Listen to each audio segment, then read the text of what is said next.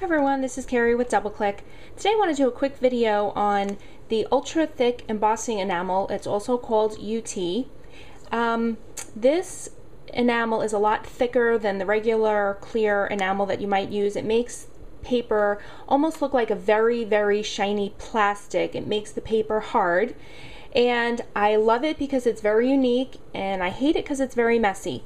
So I want to do a quick tutorial on how it is that I use it.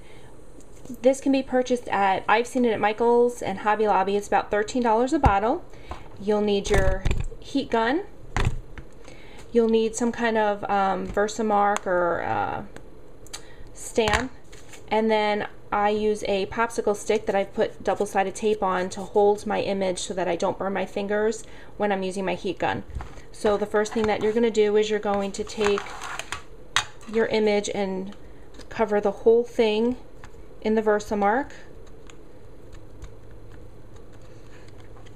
Then you're going to take the UTEE, cover the image.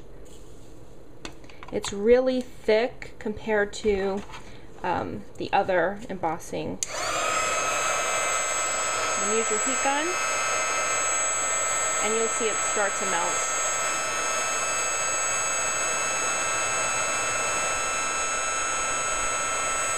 And while it's still hot, you want to dunk it right back in. And the more times that you do this, the shinier your image will be. You heat it up again.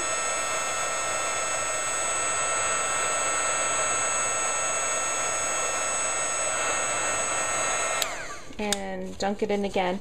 Now, one thing that you do want to remember is that the more times you do this, the harder the paper becomes, so it won't be, sometimes it doesn't lay flat, so you may have to bend it to be flat.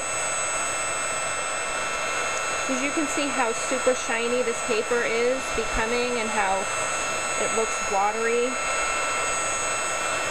And I'm going to do it one more time. And now this last time that I do it would be the time you can start adding other things to it. Like if you want to add glitter, you would do it on your last round while it's still hot.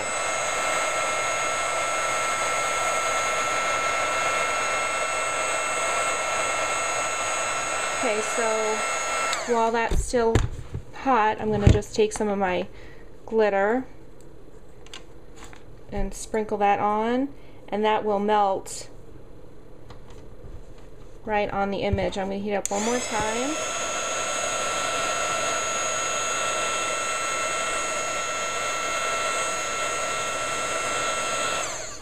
Okay, so there you go. Now my little image is, well, it's very hot. It's very sticky on the back because everything's kind of melted through the paper a little bit, but it's also now, when it dries, it will be hard like plastic. And if you can see, let's see if I can zoom in a little bit better on that, how my glitter is now stuck, melted into the image. It won't come off, it won't rub off ever. And here's the difference. That's how shiny it is. I hope you enjoyed this quick tip. Thanks for stopping by.